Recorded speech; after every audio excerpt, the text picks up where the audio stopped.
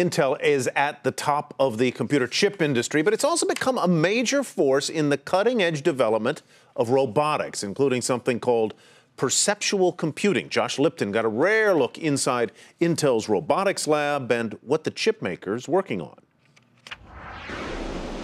Inside Intel's headquarters in Santa Clara, California, a robot is hard at work. Its name is Oculus, and it's testing a tablet, zooming in on the screen, swiping past pages, scrolling through content. Oculus is doing all this so you can have a better experience when using the tablet yourself. No TV cameras have ever been inside this robot lab before, but this is where a team of Intel engineers use robots to improve our phones, tablets, and notebooks. Intel first sends cognitive psychologists around the country who gather information on how hundreds of people interact with their devices.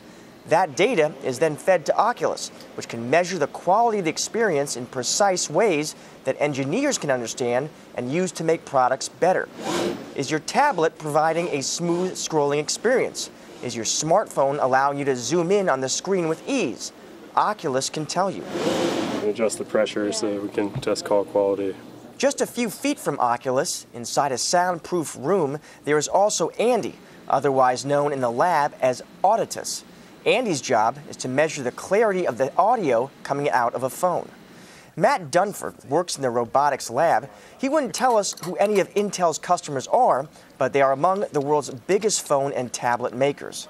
Oculus will always have its hands full because devices have to constantly improve, and that means the robots must adjust as people's expectations change. They see their friends with a new device and they look at it and say, well, wait a minute. That's way better than the one I have. So now their expectations are up here, even though the device they may own is down here. Inside the Intel Robotics Lab, the engineers keep working, devising new ways to make your devices smarter and easier to use. Josh Lipton, Nightly Business Report, Silicon Valley.